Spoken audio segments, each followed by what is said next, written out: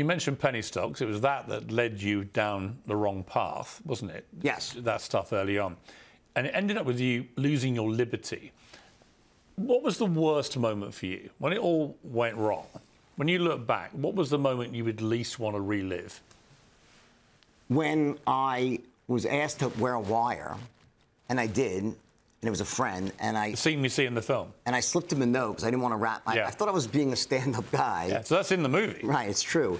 And I thought I was doing the right thing as, a man, and I slipped the guy a note saying, don't incriminate yourself, right? And I walked away from that saying, you know what, I maintain my integrity because I'm not a rat. And then 3 months later, they came back to me and the guy ratted me out.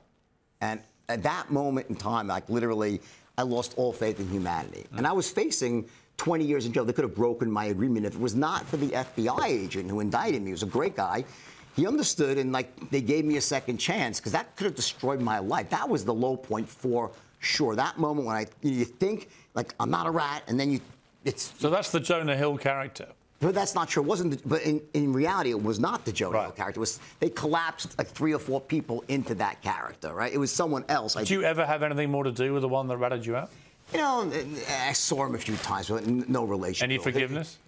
Yeah, of course I forgive. I'm not one to hold grudges, and I forgive, and you don't forget, but you certainly can. But that was worse for you than actually going to prison. Far worse than prison itself was waiting to go to prison. The thought of it. Just the uncertainty in your life. You're almost dying in slow motion. Once you go to prison, it becomes almost a rebirth if you're willing to take that failure, that life failure, and use it as a lesson to reinvent yourself, and that's what I did. I mean, you have a lot of time in prison to think about stuff. There's nothing else to do for most of the day, right? Yeah, so I did really 2 things. Number one is I thought about stuff a lot, for sure, but I also taught myself to write. And I used that time to perfect my writing skills. Well, not perfect, but just, really become a competent writer.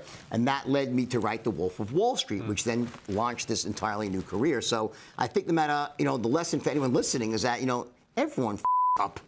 Everyone makes mistakes. Some people make much bigger mistakes than others, right? Would you change anything?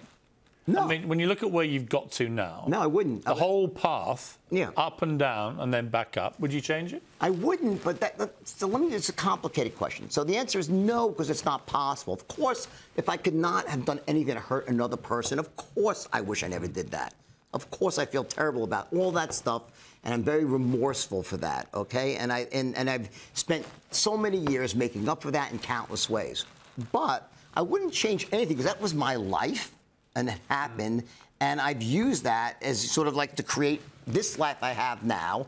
So if I could cherry pick it and say, I hope no one ever lost money of course I do that. I'm not crazy, right? But you can't do that. You have to look back at your life and say, you know what, this is what I did. I made mistakes. I learned from those mistakes, and now I keep becoming a better version of myself. That's my goal, is to become a better version of myself every day. Are you completely squeaky clean now? Squeaky, mean sober, clean, or clean with the law? Anyway. I'm the cleanest person that you'll ever meet. You know why? Because I would have to be. In other words, you realize that I'm going to be scrutinized more than anybody. And in fact, I was. For many years, the government thought I was not paying my fine that I had. They thought I was hiding money. They looked at my asshole with a freaking microscope, right? And you know what they found after 5 years? 0.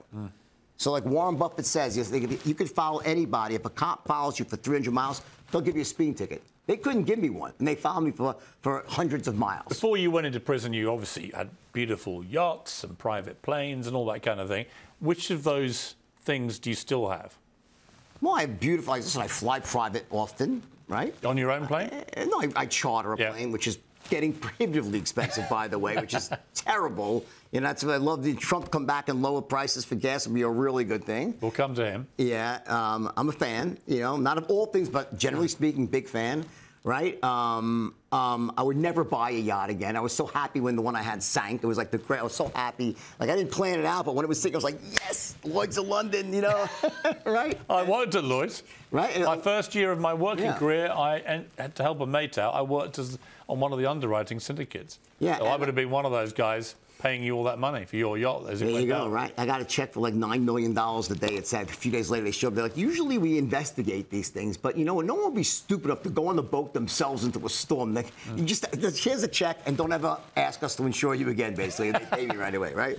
So Lloyd's was pretty good to me. So no boat, but you chartered private plane. Chartered private. I'm very... Nice car? Yeah, but I do. What do you drive? A Mercedes, and my wife has got an Aston Martin. Which one?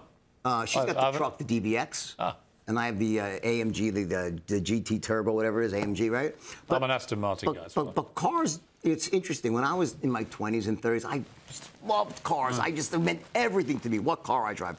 I honestly never even... Now you want comfort. I never drive even. Like I'll go take an Uber or something, you know, just it's easier, drive. It's so much easier, and I could just relax in the back seat. So, you know, a lot of the urges I had of how I define myself as a man, so to speak, very different than the way I do today. Do you ever get urges to just go and take loads of Quaaludes and behave disgracefully?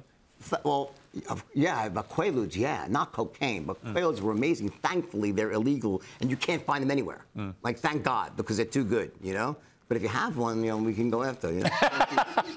I do not, just for the record, I do not have any Quaaludes. That's the one drug, you know, like, and people say, listen, I'm just kidding a little bit. But they were amazing. You're not kidding. Thank God that you can't find them. They were just so great that, you know, very difficult to resist. So your desires can't be quenched? Oh, you know, again. You're probably kidding. Yeah, listen, I drink a little bit here and there, don't use drugs. The things that make sense in your 20s and 30s don't make sense. You know, it gets a bit difficult to recover.